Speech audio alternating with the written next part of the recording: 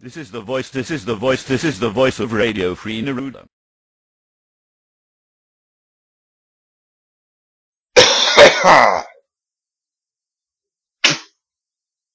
Spin on in for the win. Get yours in bargain bin. Everything at rock bottom pricing. Zinderama! Nothing spared. Zinderama! Deep discount.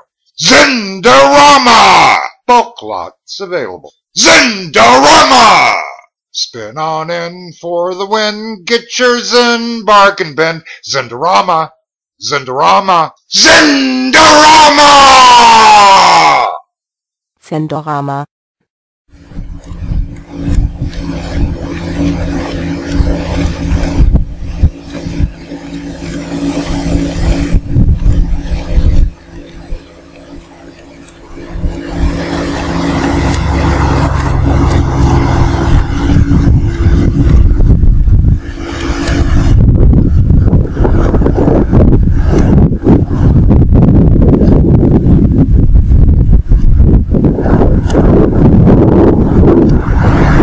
Hello! Hold the noodle! Obey the noodle!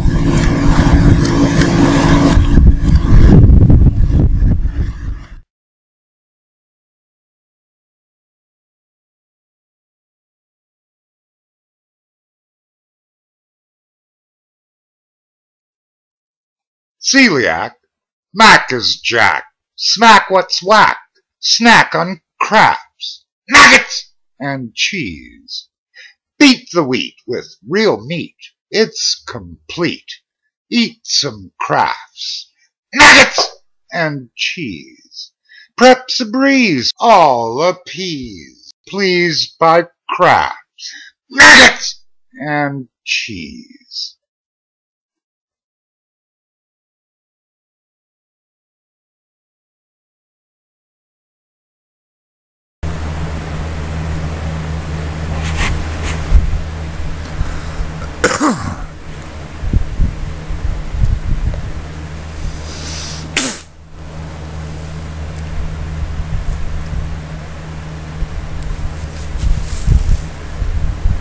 This is getting to be a habit.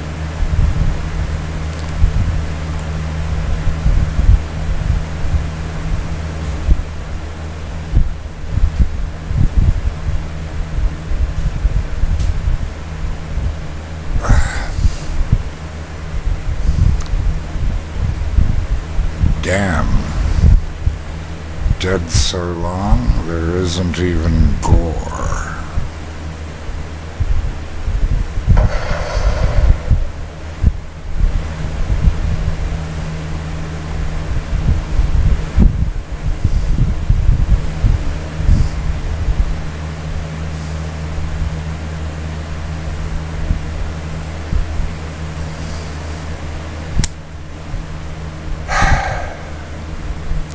This is Ivory.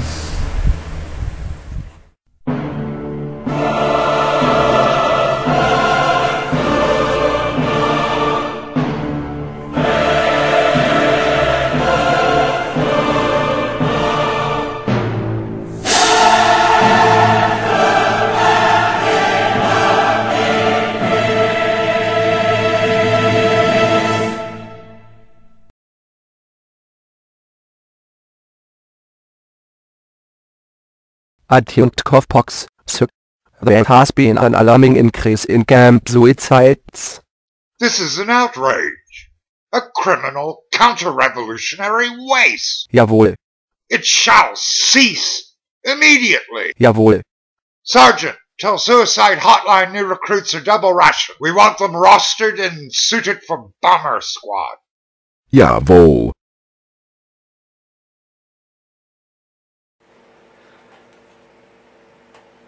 Adjunct Supervisor Cowpox from Death Camp Funnies and Wetlands Remediation has asked me to do a bit for the latest Death Camp Funnies. And specifically, he wanted me to do a bit. He said, do anything about your days on a crisis line. I actually did work for years in Southern California on a crisis line. It was my full-time job. I got paid for it. That's how fucked up things were there in the mid-90s. I was the guy who got in California very often if you were feeling depressed and needed a reason to live. And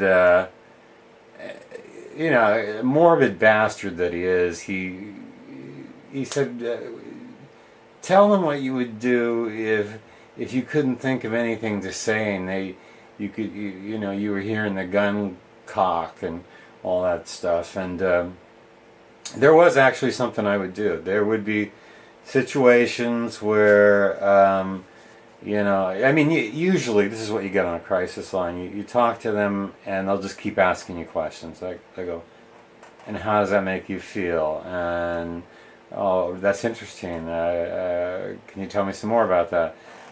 Blah, blah, blah. And they keep you talking until you basically talk yourself down. But sometimes you get the real hard cases that won't do that.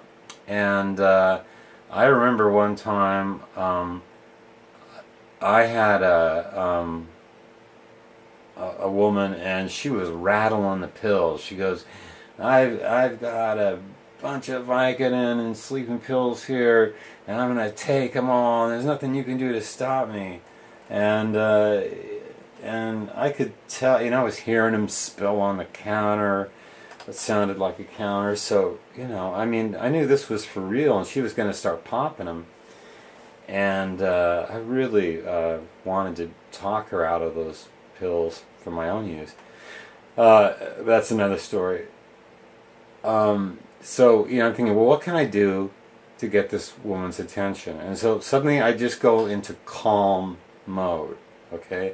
And I don't try to talk too loud or dominate the conversation too much. I just start talking with no embellishment, just very factually about my latest relationship and how it got to be to the point where it was at that time.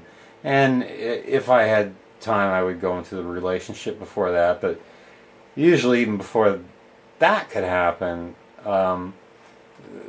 the woman would set down the pills, or the man would set down the gun, and they'd be consoling me. They'd be going, oh man, I didn't know life could be so fucked up.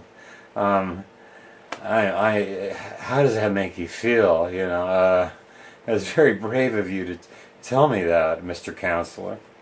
And so that was my big secret for getting out of not having to run a trace on a call. Just tell the bastards about my latest relationship. Cowpox, or adjunct supervisor Cowpox, as I like to call him, is one real twisted motherfucker. He also wanted me to do an apology video to all the people that I'd lost during my tenure on a crisis line, and apologize to them. And I was actually going to do it for him until I realized YouTube still has time constraints. I think it's the maximum video is like 12 hours. Even if it's longer, just to get through the S's alone would be about 42 hours. So there's no way I could read off every name and then have him repost it on there. And so, you know, I mean, I'll just take this opportunity to say, hey, you know, I sorry guys, you know, I probably had to go home early that night.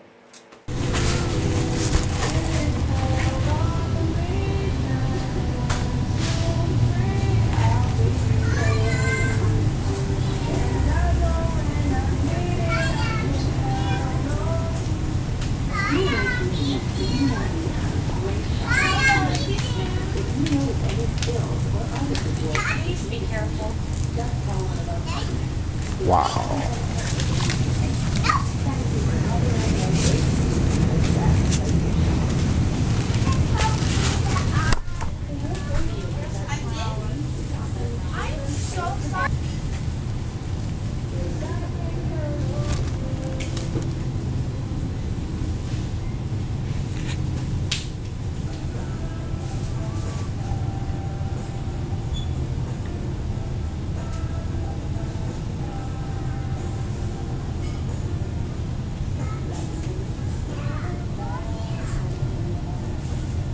Yeehaw!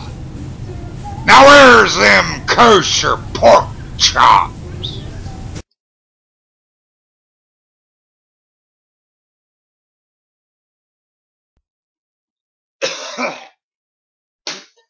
Well, what the hell?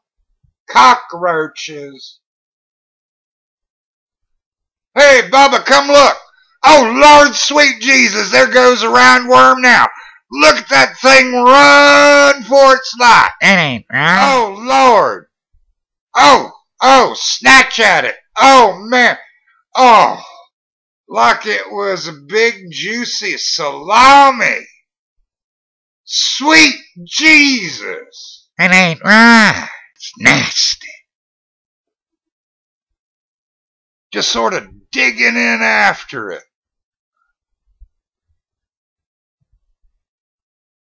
Man, just like it was a Canadian bacon. Imagine that. Ain't right.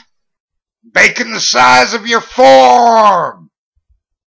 All jellied and pulsing. It's nasty. Damn. These creatures ain't proud. Ain't right. Tug at it. Tug at it. They're in there. That ain't right. Holy moly. It's nasty. That food's raw, but it ain't vegan. That ain't right.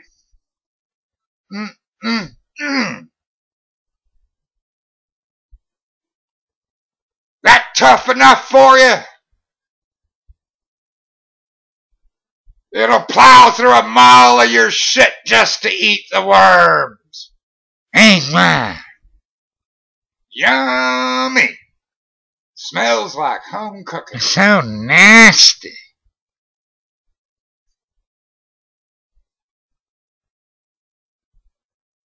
Talk about a pig in a blanket, a toad in the hole. We'll have some roundworms and kitten shit. Why you want that? Nasty. Damn, Mama Nature.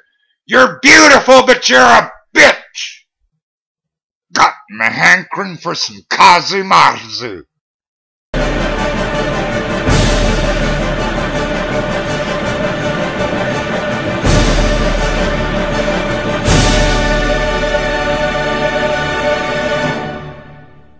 Proceeding was brought to you by the makers at Golematic. Bright lies for dark truths.